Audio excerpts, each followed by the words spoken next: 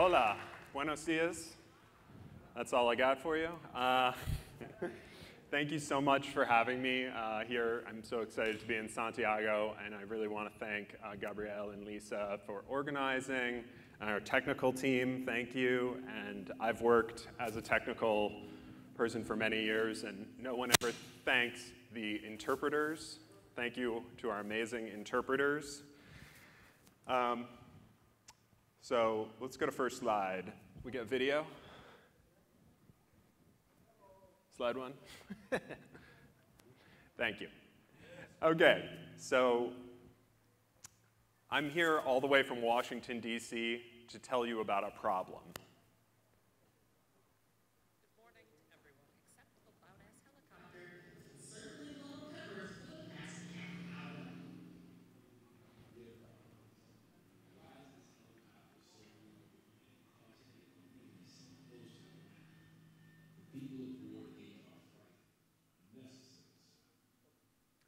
Washington, D.C. has a helicopter problem, and its residents seem somewhat unable to identify them or say what they're doing. Interestingly, when I started researching this talk, I found that Santiago has a similar problem. Y el helicóptero sigue dando vueltas sobre Santiago. El maldito helicóptero sigue dando vueltas. ¿Por qué hace 20 minutos anda un helicóptero dando 1000 vueltas por Santiago Centro? ¿Qué onda el helicóptero hasta ahora en Santiago Centro? Lleva muchísimo rato dando vueltas y quiere dormir. ¿Por qué un helicóptero de carabineros a 6 años dando vueltas en Santiago Centro? What if we could help residents identify helicopters? What if we could crowdsource helicopter tracking? What if we could make aircraft radio as accessible as reading a map? And what if we could do all of this on Twitter? Today, I want to tell you a brief history of helicopters of the DC area, some unique features of DC's airspace, and how that changed after September 11th. We'll talk about aircraft transponders, a powerful open data set that's in need of community contributors. And we'll talk about how transponders can be used in open source intelligence investigations. Then I'll tell you about our project and how we empower DC residents to submit photo reports of passing helicopters. We'll talk about our computer vision program, and I'll even teach you how you can make your own computer vision program. Last, we'll give you some tips for building a sustainable data gathering community. And then we'll talk about aircraft radio, another powerful but underutilized open data set, and other ways that radio can be used in open source intelligence investigations. So to start, a US president would first board a helicopter in 1959, but DC's tumultuous helicopter history started in 1974, when a disgruntled military mechanic stole a helicopter and landed it on the White House lawn. In 1982, a Park Police helicopter would play an integral role in rescuing survivors from the freezing Potomac River after a plane crash. And then things were pretty quiet for about 19 years, until September 11th, 2001, when a plane crashed into the Pentagon, the headquarters of the US military, just across the river from Washington, and smoke evacuated the nearby aircraft control tower, and in an unprecedented move, all air traffic control for the DC region was handed to the circling Park Police helicopter. So September 11th would also lead to changes that would make Washington, D.C. the most secure airspace in the United States. Like many cities internationally, Washington is Class B airspace. This is called the upside-down wedding cake by aviators. And this requires communication with an air traffic control tower further away the higher you are. So in practice, this means a jetliner at 30,000 feet is talking to a tower much further away than a helicopter circling at 500 feet. In addition to that, since 2003, in a response to 9/11, we have two additional procedure unique to the area, Washington's Air Defense Identification Zone. But the most interesting part about this for non-aviators is that this is the only place in the world where authorities will point a low-level laser at your aircraft if you're violating this secure area. So, as a result of these changes, much of DC's helicopter activity is reserved for the government and military. Like the DC National Guard, seen here performing a technique known as rotor wash. This is commonly used in war zones, but here it is being applied over peaceful protesters at the Black Lives Matter protests against police brutality in June 2020. Because of these constant military overflights, life in Washington, D.C. is frequently interrupted by the sound of low-level helicopters, either transporting officials from one military base to another, or simply training.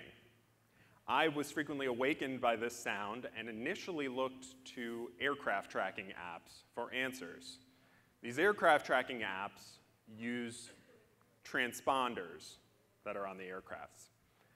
There have been many transponder protocols in the past, but the most prevalent now is ADS-B. This stands for Automatic Dependent Surveillance Broadcast. Automatic, because it does not require the pilot's intervention. Dependent on a number of other sensors, like GPS and an altimeter. Surveillance in that it reports those sensors over broadcast on 978 or 1090 megahertz unencrypted. Now, these ADS-B transponders are not universally required. Here's a look at where mandates or laws will stand as of 2023. The countries in blue, like the United States, require ADS-B in certain airspaces. So you may have very good information about what's around you in a city, but in a rural area, you may have nothing. Countries in orange, like Canada, require it at a higher flight level. So you might have information about the jetliner overhead, but the helicopter at a low level may be absent. And Colombia is the sole country here in green that will require ADS-B at all flight levels and altitudes in 2023, or airspaces and altitudes. And we could have some ideas as to why this might be. My colleague told me that it may be weather-related, and narco traffic too. And, but we don't know that for sure. Anyway. But I'll cheer Colombia for their transparency. A key part of getting this data to people is the feeders, people like you and me who collect aircraft information via an antenna at their home and then upload it via the internet to a feeder, an aggregator like ADS-B Exchange. Now, I highly recommend ADS-B Exchange over any other flight tracker. The two reasons are they do not filter out the military, and they do not filter out private operators. This is a big part of the business plan for the big flight trackers, is letting rich people pay to remove their flights. It's the reason Elon Jet uses ADS-B Exchange. If you don't know, Elon Jet is the account that tracks Elon Musk's jet around the world when data is available, and reports his carbon usage as well. And it may be the reason that Elon started buying shares of Twitter. It's a pretty interesting rabbit hole to go down. But, oh, sorry, I jumped the queue on that one. But there are many other uses for ADS-B data, and that's why I want to introduce you to Emmanuel Freudenthal, who is one of the founders of Dictator Alert. And do that like this. My name is Emmanuel Freudenthal, and I run the Dictator Alert website. I also am an investigative journalist.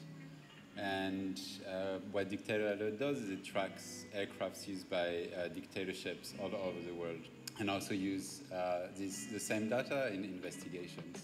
So there's so many different stories that you can do with ADS-B data.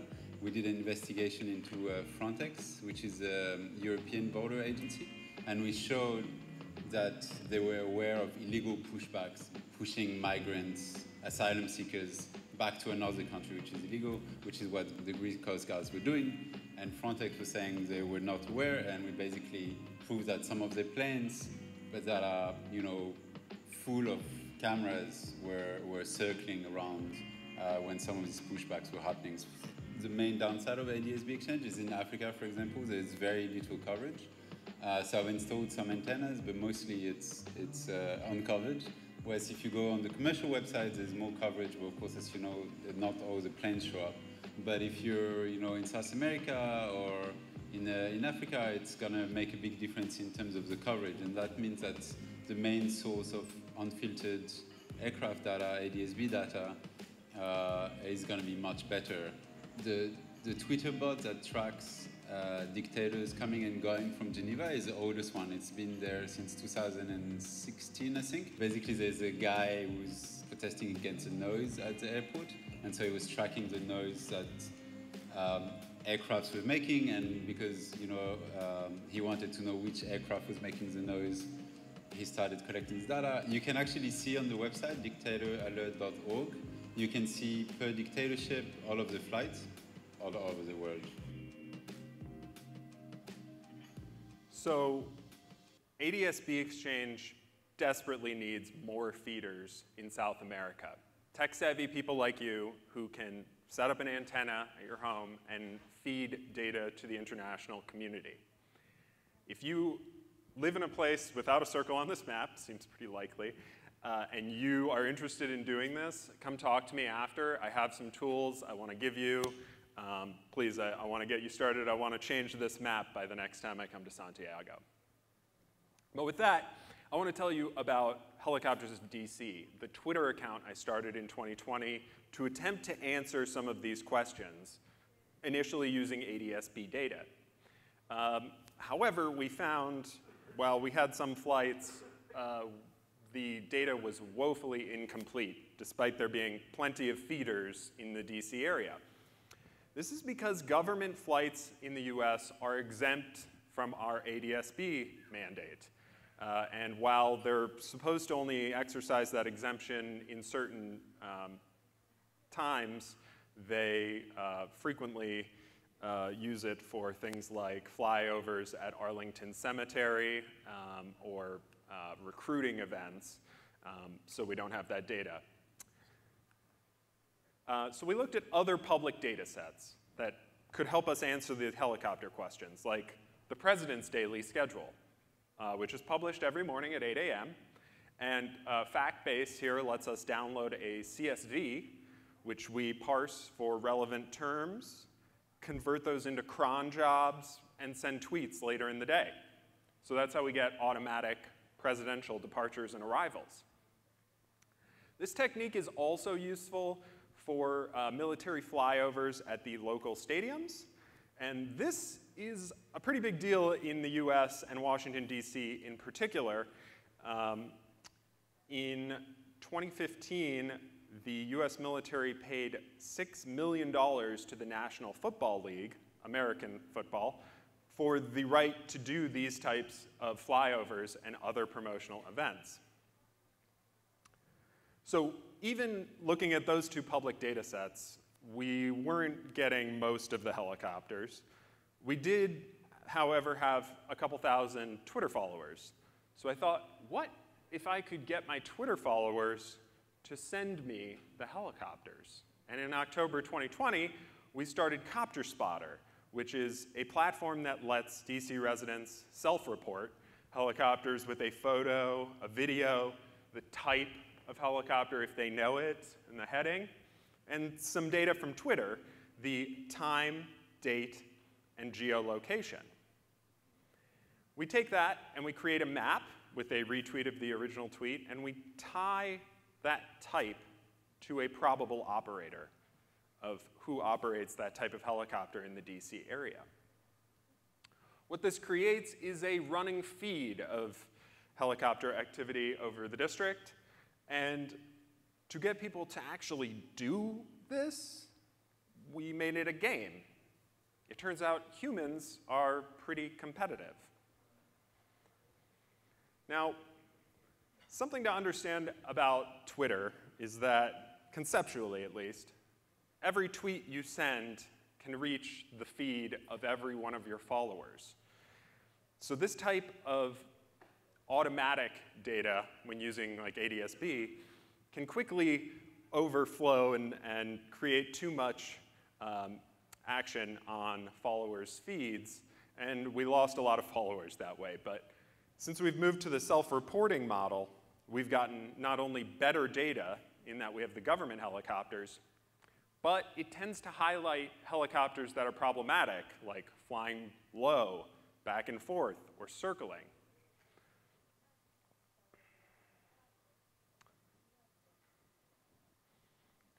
Another reason Twitter is the perfect platform for us is it's where news breaks. It's also where people come for information about what's happening in their neighborhood, and crucially, to complain. They've also been very friendly towards bots in the past, and we really hope that's going to be true under new ownership. Here's a look at how Twitter data works if you want to make your own bot. Every tweet has a 19-digit tweet ID. That will end when we get to 10 quintillion tweets. And most of my bots look at my mentions feeds and wait for this number to increment, the latest tweet ID, and then they run scripts based on what happened. The location data on Twitter used to be you could tag a specific latitude and longitude, but they discontinued that in 2019 in favor of Foursquare locations, which instead give you a bounding box. By default, this is your city, which is way too big for our use case, so we ask users to tag a specific building or park, and then we subdivide that and plot the center point. Now, if this data seems like it might be a little squishy to you, that could be a feature, because I'll admit, tracking government and military helicopters very precisely could be a vulnerability. And I do care about the safety of our servicemen and women. However, this data is obscured not only by this technique, but also by the time it takes someone to take a photo, write a description, and post it. So this data is delayed enough that it's still useful to residents, but wouldn't be useful to an adversary who'd have much better data with a pair of binoculars. Quickly, I want to talk about our tools. We started this all on a Raspberry Pi, which was great until the power went out. So we found Google Cloud to be well worth a couple dollars a month, and we also use Google Maps Static API a lot. This is really cool.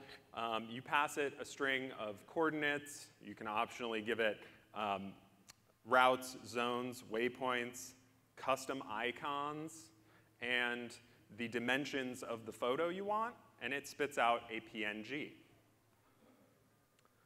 Couple Python libraries, Tweepy for Twitter, and Gspread for interfacing with Google Sheets. Now, I know I should be using a database solution for this, but when you're relying on volunteers to review data, the versatility of Google Sheets is pretty powerful.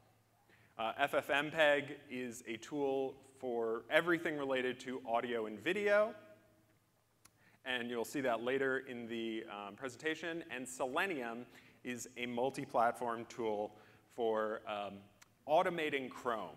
So I think it's designed to prototype and debug websites, but we use it for screenshots and I don't want to say scraping because we don't use it that heavily, but yes, extracting information from websites. Now, a couple tips of what's worked for us to build this community. The first thing is that I think this project would have been perceived very differently if I wasn't a DC resident, subject to the same noises as everyone else, and submitting data from my own account frequently. By that same token, being genuine, putting my face on the account early on in the form of videos that explained what we were doing, gave people a lot of confidence that they're not giving their data to a conglomerate, an advertiser, a foreign power. So this may not work for you. Depending on your project, you may choose to be anonymous. But if you can be a person, a real person, it can bring people to your cause. Additionally, give attribution. So we looked at how we retweet sightings. Not only are people compelled to submit to us to get that retweet from an account with 15,000 followers, but giving this attribution allows for proper chain of custody so that open source intelligence techniques can take place should there be an incident that requires them. Be inclusive of not only groups but ideas. The demographics of this project were not what I thought they would be when I started, but we also serve people who are fascinated by jets and helicopters and their technology, and people who are just annoyed by the noise they make. So I try to balance that in my coverage and editorial. And the last point is give the data back. So whether this is making your data set open or making your Google Sheet a web accessible, which is very easy, or making a full-fledged data browser, like the Copter Spotter map by my colleague Sam Reese. This lets anyone filter our data set by time, date, geolocation, and operator, so you can find out what was flying over you. And this is powered by Mapbox. We also have a form, so users can submit independent of Twitter, which may become very important soon.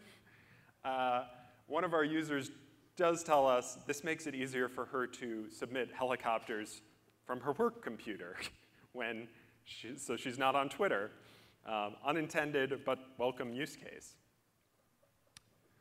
So we collected over 10,000 of these copter spots. Users submitted reports in 2021. And this is the data we collected broken down by operator. You can see in the bracket the small amount that would normally be available on ADS-B data. Everything else is novel data, and the FAA, the Federal Aviation Administration, our regulatory agency for aircraft, says they don't track military aircraft.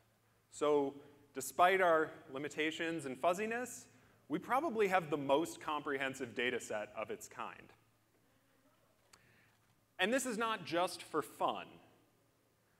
Where helicopters are flying and where helicopters are not flying can make big news stories, like January 6, 2021, when there was an insurrection at our US Capitol, and the only helicopter circling was DC's local police.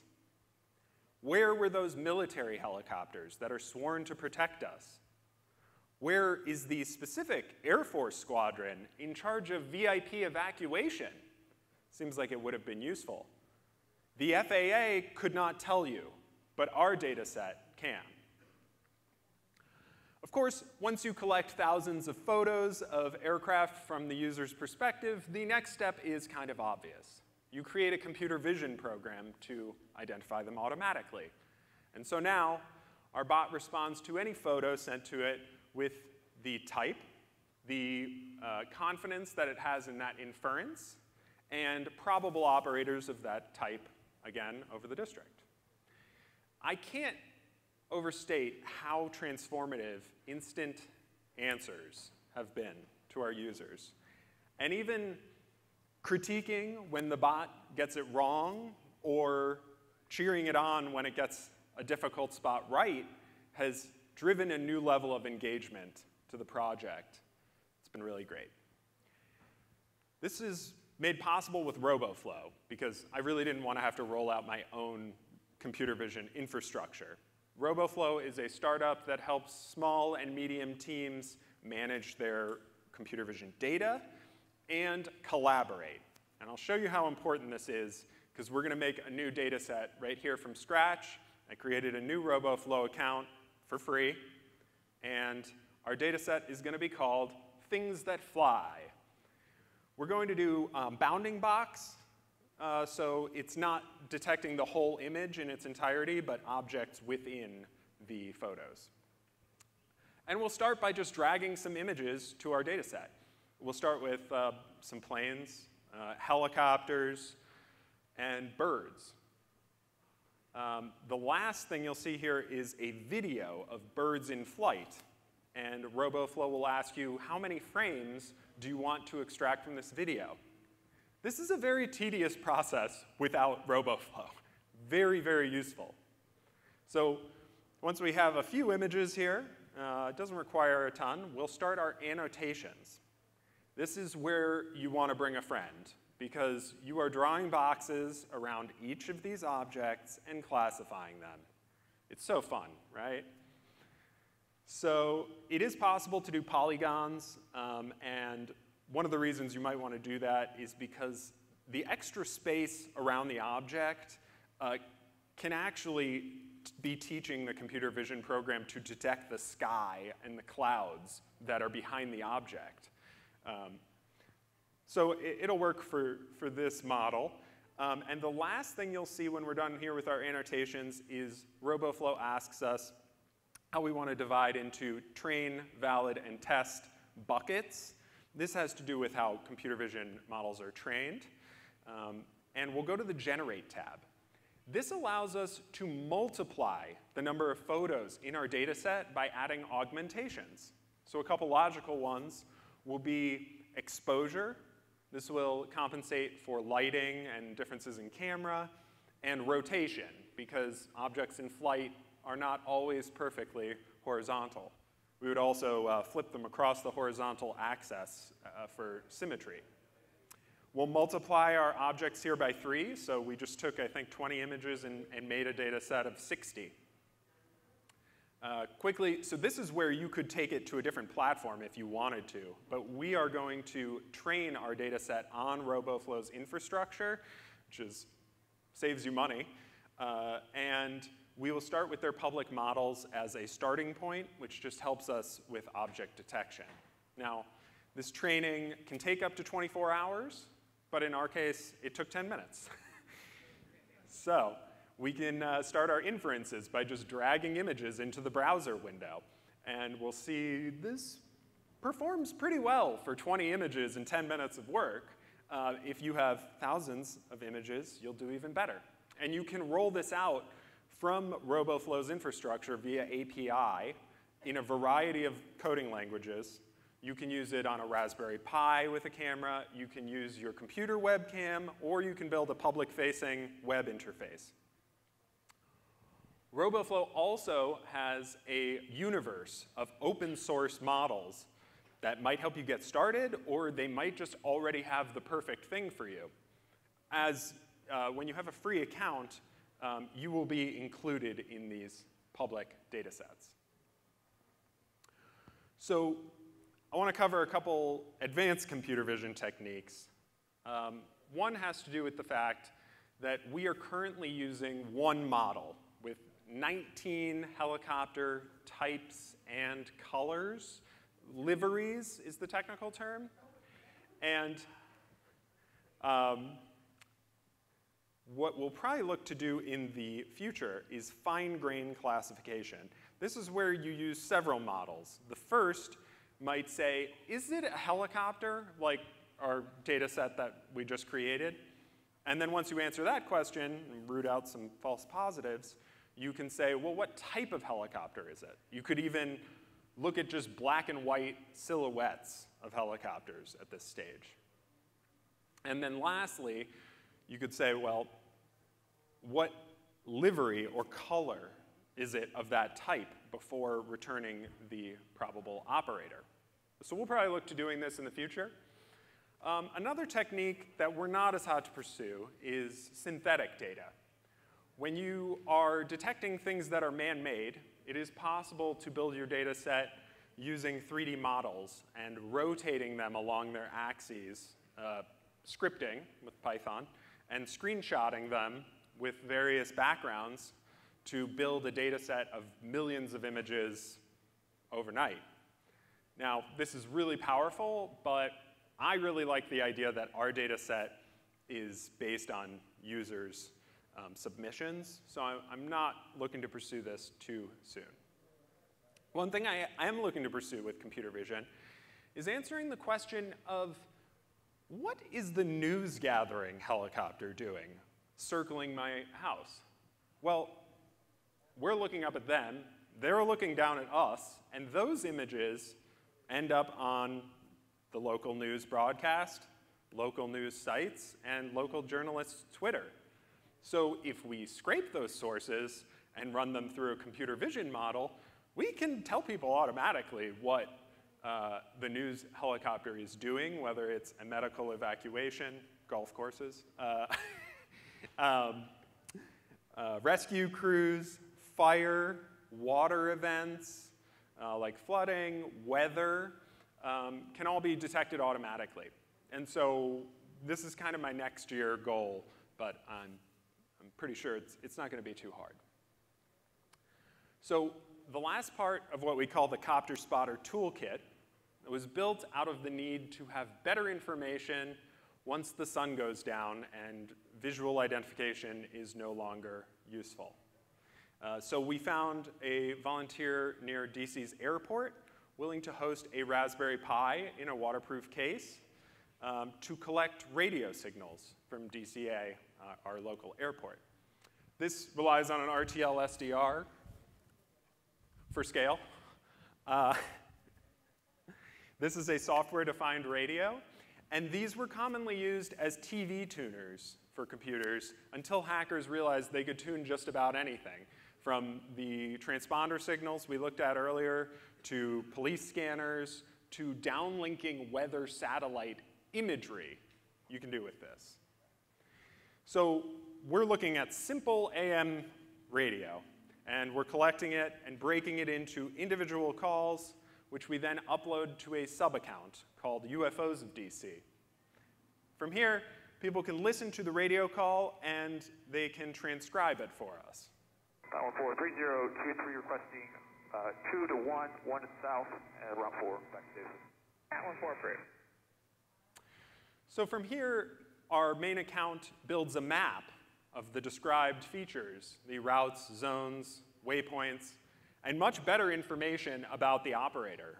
A Black Hawk helicopter, for example, in the DC area could be National Guard, Army, or FBI, or Homeland Security. But when you're listening to the radio, their call sign indicates the exact operator, which makes it very powerful. Sometimes, though, certain radio calls require a different approach, like this one. And Blackjack 2, we just had a near miss. I request you mark the tapes, please. This is a Coast Guard helicopter reporting a near miss, a near collision with another helicopter. These incidents are well documented by aviators, but you would never hear about this on your local news. Add an image and a subtitle, and you can get 4,000 Twitter users to be more aware of the dangers of what's flying above their head. We hope we do this enough, we may even reach our lawmakers. So another way that radio can be used to better the public's understanding is at the municipal level. This is fire, ambulances, police scanners, metro rail, bus lines, and why I want to introduce you to another friend of mine, Luke Burnt, who created Open Megahertz. You know, as at DHS, I was working on interoperability standards for first responders. So I got really in depth with the standards for the radio systems. I got myself an SDR and I was like, well, hey, you know, I lived a block away from a fire station. So I was like, I want to find out why the fire engine's going by. You have like one channel that's sort of it's called the control channel. So it's sort of like a traffic operator or someone in the middle sort of coordinating all of these different frequencies, and when someone wants to talk, they get to get the next available one. In 2015, built out open megahertz to add a way so other people could start uploading their recordings.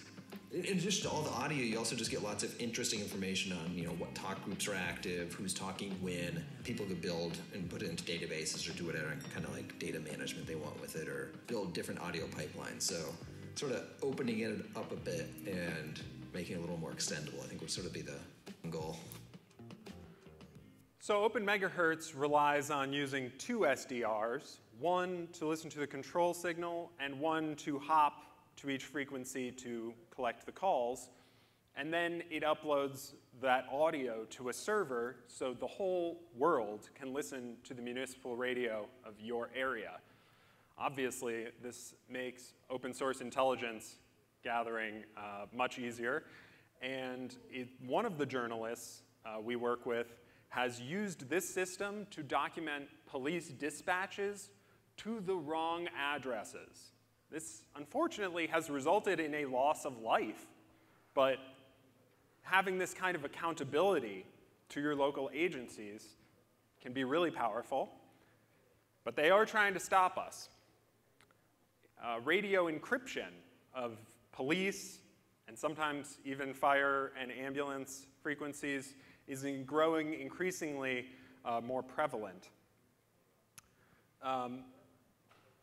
In the US, one of the reasons they cite for this is for the security of tactical communications, but very widespread use has drawn criticism for hindering government accountability, transparency, and making it difficult for journalists to do their jobs. One of the concerns in this encryption is, are the agencies storing their radio calls, and can they be unsealed by a judge in a court? This reinforces to me the reason that radio is transient, and once it passes by us, it may be gone. So we should capture it whenever possible, legally. Let's look at a couple other techniques. One has to do with encryption. So this is a normal like AM signal, and then you would turn it into data, encrypted. And note, decrypting these radio signals in the US is very illegal.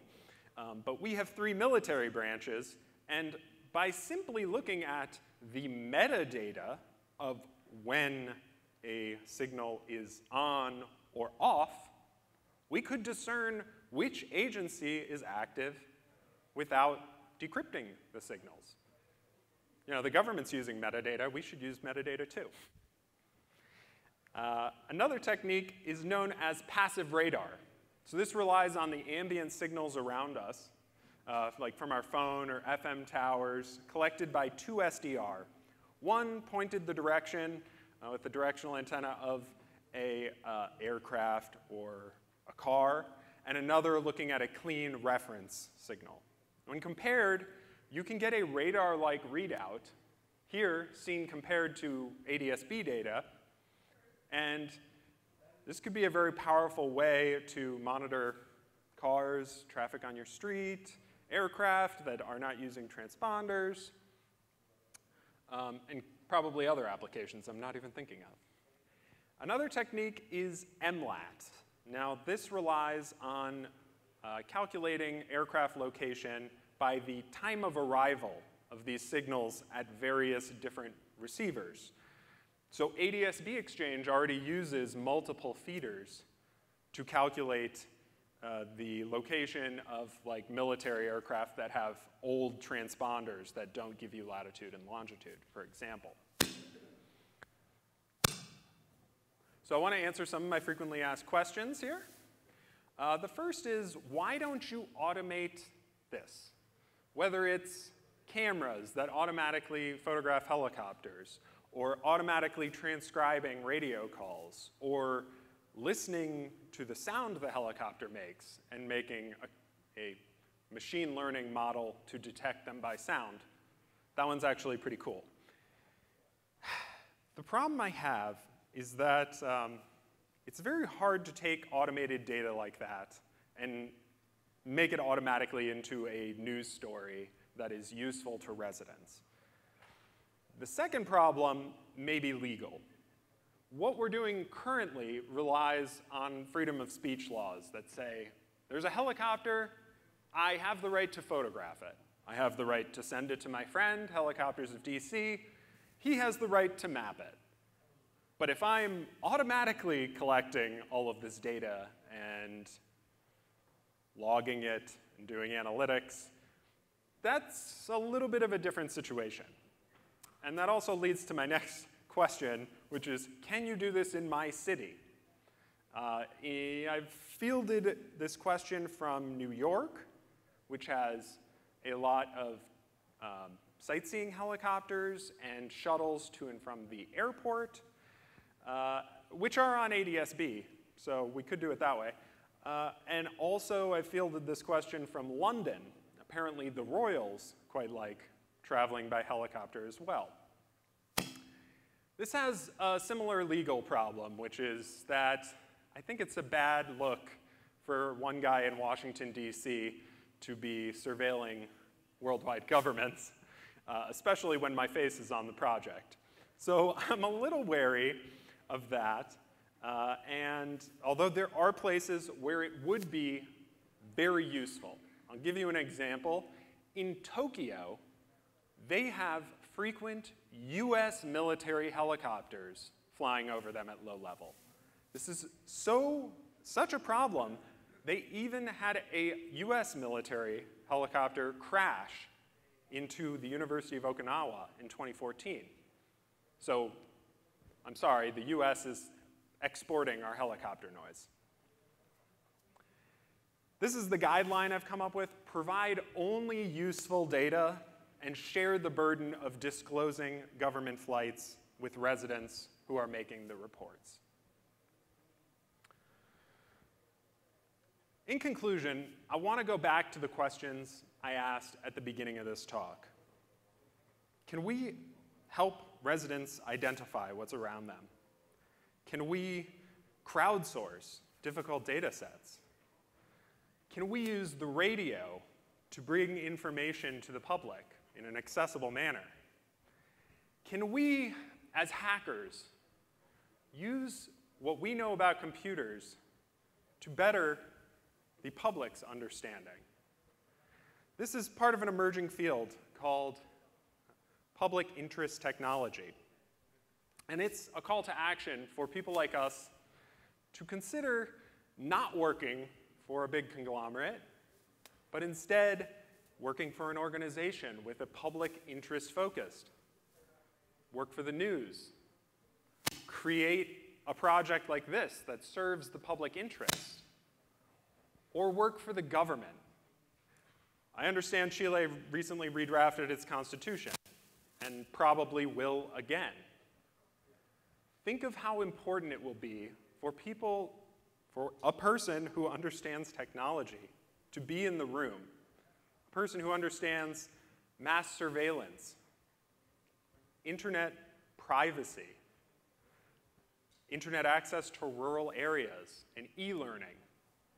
I mean, maybe one day Ignacio could do this job. But today, it's up to you. So I want to encourage all of you to consider using your hacker skills for good. Combat disinformation. Contribute to open data sets. Create those open data sets. Speak truth to power. And better the public's understanding. Gracias.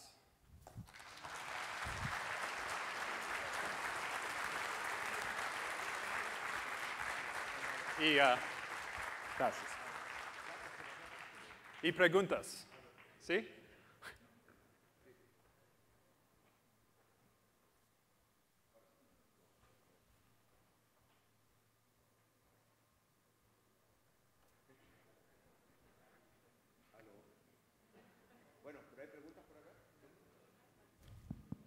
Aló. ¿Preguntas?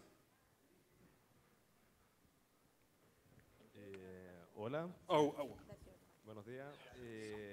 Permiso. Sí. ¿Ahí sí? Gracias. Buenos días.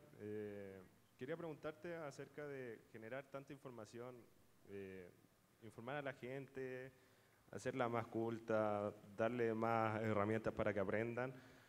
Lo encuentro interesante, lo encuentro útil, lo encuentro bien, pero en cuanto a entregar la información gubernamental, militar, de policía, considero que es una espada de doble filo en muchos casos, porque como viste en lo que pasó en septiembre, en tu caso en Estados Unidos, fue una catástrofe, fue algo horrible, y hay mucha gente igual en este mundo que está esperando la oportunidad de generar caos, generar disturbios, generar males. En el caso de saber cómo se mueve un general en un helicóptero y una persona quiere apuntar a ese general, no va a tener que estudiarlo, se va a ahorrar mucho tiempo y va a saber los movimientos del helicóptero, en qué momento está, dónde está pasando. ¿No crees que en ese caso sería un riesgo en especial más que una ayuda para las personas? Porque solamente decir, hay un helicóptero que está volando sobre mí, ¿qué está haciendo? Me molesta el sonido. Yo no puedo hacer nada para silenciar un helicóptero y lo único que podría saber es decirle qué es lo que está pasando, pero esa persona necesita saber, es necesario de que sepa qué es lo que está pasando. Thank you for the question. Okay, so I'll note a couple things. The first is that Washington, D.C., we have a lot of problems. One of them is rooted in the fact that we are not a U.S. state. We are a district, and our laws that we pass for our what would be a state is subject to congressional review. It gives us very little power. For instance, when that event was happening at the US Capitol, we couldn't deploy our own DC National Guard fast enough. The US Congress had to take action to do that, whereas any other state could do that. This is just to illustrate an example because Washington, D.C. is frequently stepped on, you know? And so we are not a military installation, and when we have constant military helicopters flying very low, they don't need to fly this low, I believe taking some action to make that less desirable to them, secrecy, can be powerful. But to further your question, there are things that they could do to mitigate this. If they were to turn on ADS-B, for example, when they're not transporting a general, then we could take an action to say, well, we know that you're doing one thing and not doing another thing, and we're not going to surveil you. We could do that, but they don't want to give us any information. And I think that desire to give no one any information is very dangerous, hurts residents. Another example is those flyovers of the cemetery that they do for generals who have died. They don't announce those often. What incentive would they have to not publicly announce why they're doing an honorary flyover? So I think there are a lot of examples where we could work better together if we were given a little bit of information. The other example I'll give you about mitigating dangers, because we talked about the radio, and that gives us routes. When the president is moving, for example, instead of saying we're taking this route, this zone, they pre-file their flight plan with DC's airport, and they, on the radio, say, Marine 1, proceeding as briefed, and they go. And they could do that.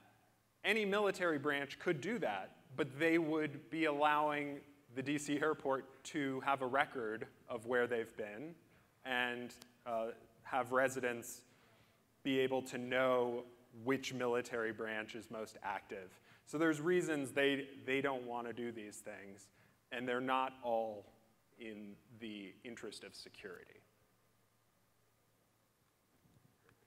Thank you. Hi, can you hear me? Sí. Gracias. Thank you, Andrew, for this talk. I think that it's a wonderful contribution for the community. It's very interesting, and I would like to be part of the project also. And that is leading my question here. Have you deal regarding the legal implications of doing this, especially obviously for you in the States? But for example, in my case, if I would like to be part of the project, I am from Colombia, and I am wondering regarding the legal implications of this, and also the risk of being threatened, you know? So I would like to get your insights regarding these things. Yes, I can't tell you about your local laws. I'm not your lawyer. What we're doing, I believe, is all protected under our free speech laws. And my DEF CON presentation had more information about that geared towards a US audience. But what I will say is that everything we are using is public information, including ADS-B data in Colombia. You should have a lot of it. So definitely consult your local law book, but I do not really anticipate you would have any problem being a feeder of ADS-B data if you wanted to contribute to the project that way. I would love to help you out. I have some tools for you. And so yeah, consult your local lawyers. Hi. First, I'd like to say that I think this project is really good when it comes to transparency. I really like that. But my question goes about other stakeholders, because you've mentioned the reactions you've gotten from residents, that they are taking photos, they're participating, they're engaged, you created a sort of a game dynamic for them, and there's also news, like the news, the journalists are responding well to this. Has there been any pushback, any reactions, or any change? I'm thinking not, but from the officials, the military, the police, and also, is there any instance of bad guys using this data, like oh, there's a helicopter coming, let's not do this, or let's... Okay. Yes, there's a lot of things I want to talk about in that. Not only are DC residents very concerned, we are giving that information to our lawmakers and demanding change. And that's a pretty US-centric thing, so I didn't cover in this presentation, but there is even a Quiet Skies caucus of lawmakers who have come together to talk specifically about aircraft noise. So this is on lawmakers' radar. One of our local congressmen did cheer my efforts, which was pretty good. But I will say I've had only one negative comment, I think. That was from someone not from Washington, D.C., who said, I'm an anarchist and the FBI needs to be watching me. Which, you know, I think he would say that about a lot of hacker projects. So, I'm sorry, repeat the last part of your question if you...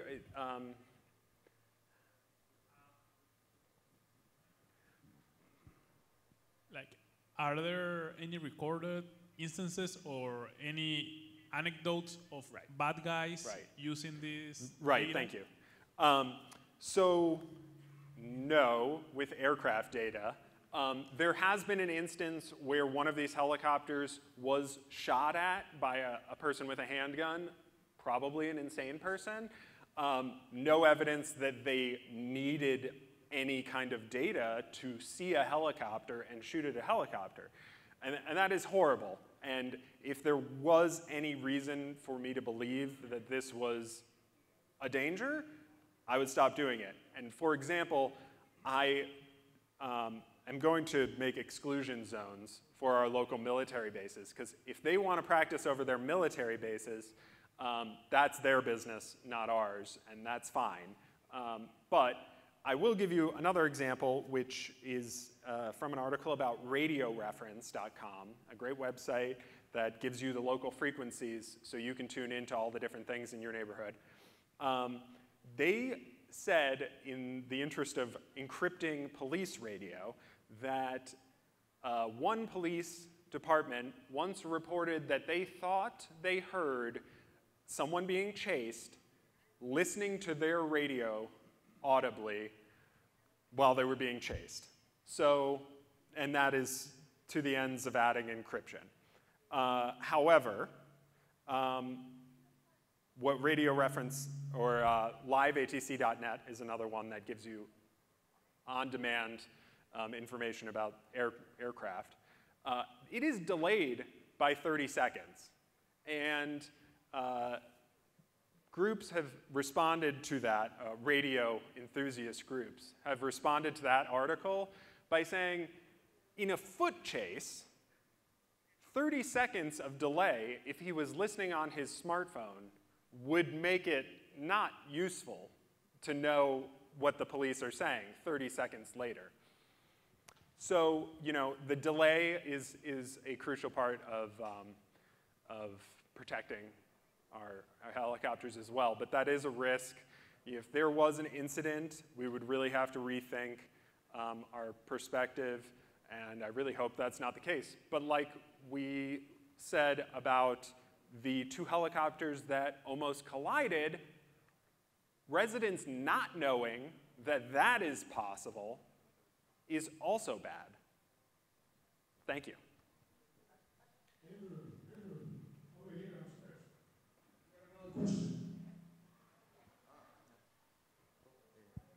Hola, buenas. En el caso de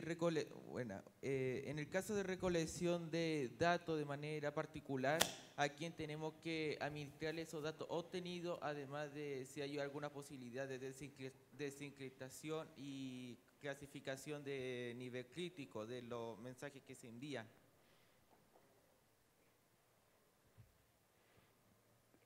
Yeah, so encrypted radio would be the legal manner by which they would, it wouldn't be technically classified, but it does make it illegal for us to attempt to decrypt it. I think they would have a very hard time arguing that anything that is readily observable in plain sight, or as the Federal Communications has said about radio calls, anything on AM radio is fair game. I think they would have a very hard time saying that any of that is classified. I don't really have any concerns about classified information, if that answers your question. Sí. Además, la antena CDR, ¿hasta cuál es su capacidad?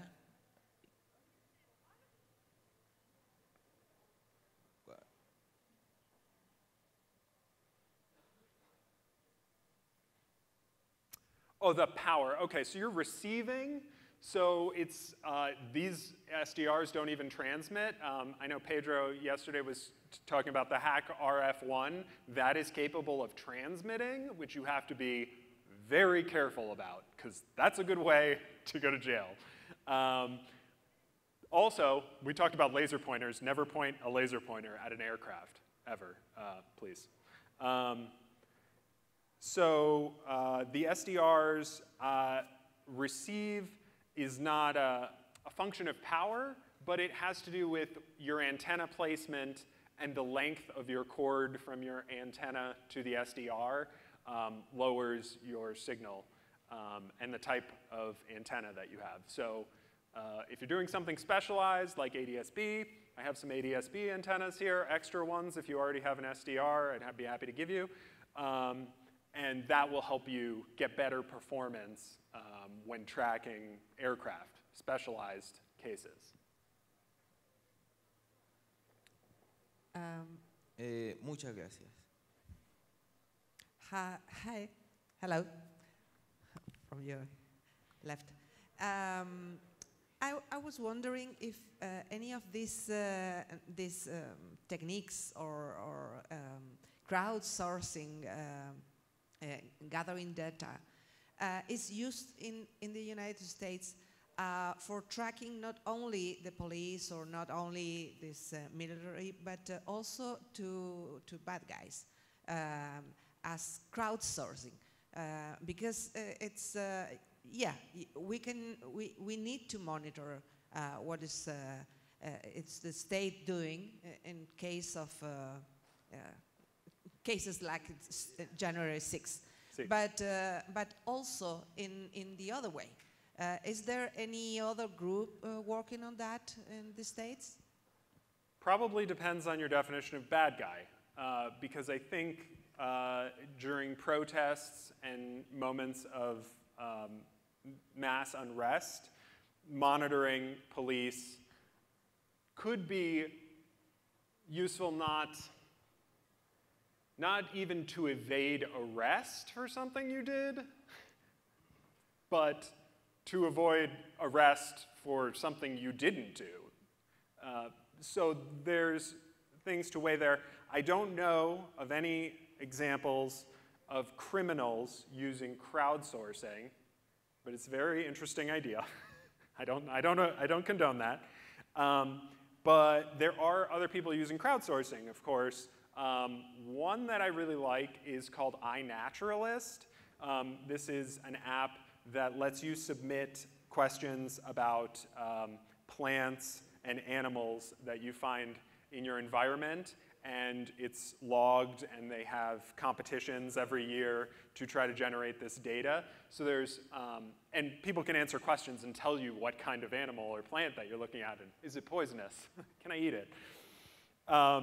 So there's a lot of useful ways to use crowdsourcing, and that's just, I want to give you these ideas. Hi, here, Felipe. Well, I live really close to the one of the airport in Santiago.